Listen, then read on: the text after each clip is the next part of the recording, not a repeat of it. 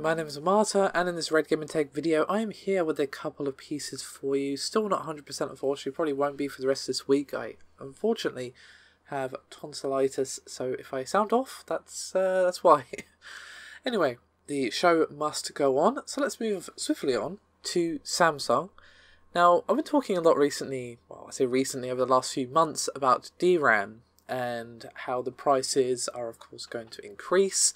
And one of the reasons behind this is, of course, the problems with production and lack of availability. However, Samsung, who are of course one of the largest manufacturers of DRAM and NAND flash memory, is actually going to increase their production of DRAM.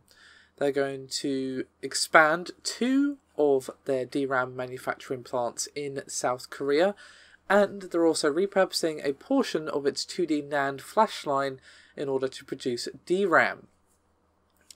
Now, the new production line will begin its output from Q1 2018. Now, this does mean that end users such as myself and yourself, of course, can expect to actually see the effect in the second half of 2018.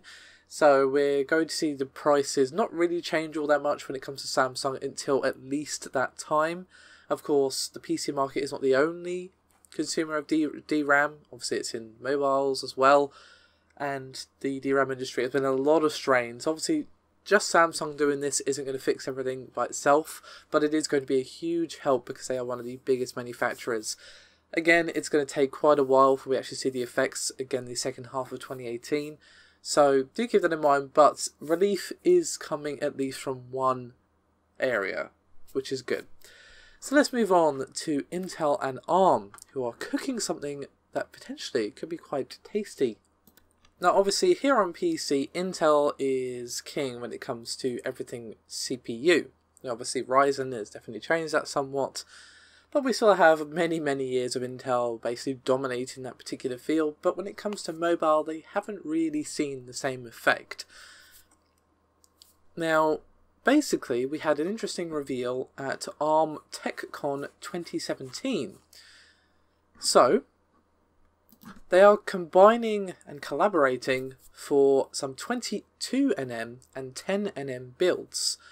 And they're actually going to, that being ARM, to build IP specifically for Intel's 22nm FinFET node.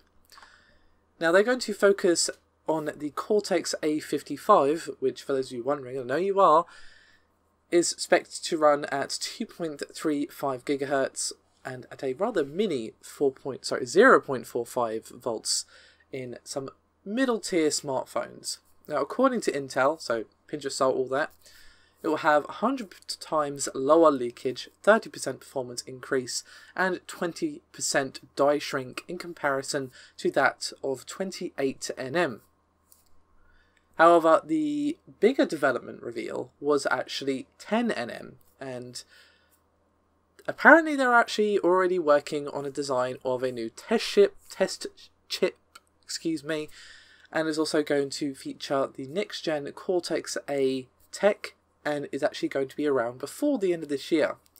We do have some specs, obviously, given that it's coming out, well, fairly soon, if it's coming out before the end of this year.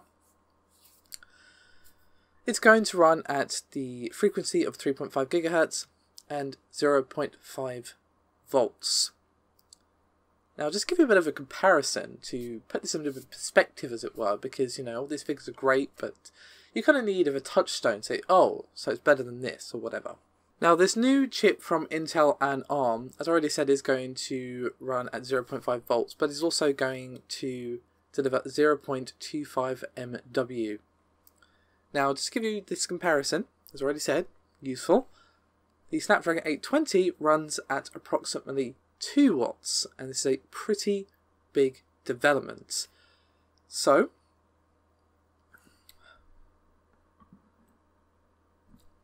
perhaps with ARM's help, Intel can finally get a stronger grip on the mobile CPU markets, or perhaps not.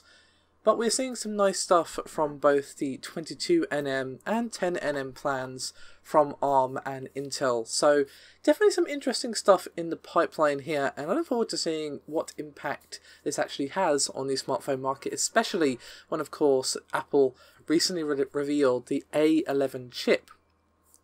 And the A11 is quite the beast, to say the least, and is quite far ahead in terms of benchmarks versus its competitors and all that sort of stuff. So, Intel definitely have their work cut out for them. I don't know if they're aiming to take down the A11 with these chips, but they are aiming to, of course, make a bit more of a splash when it comes to mobile processors.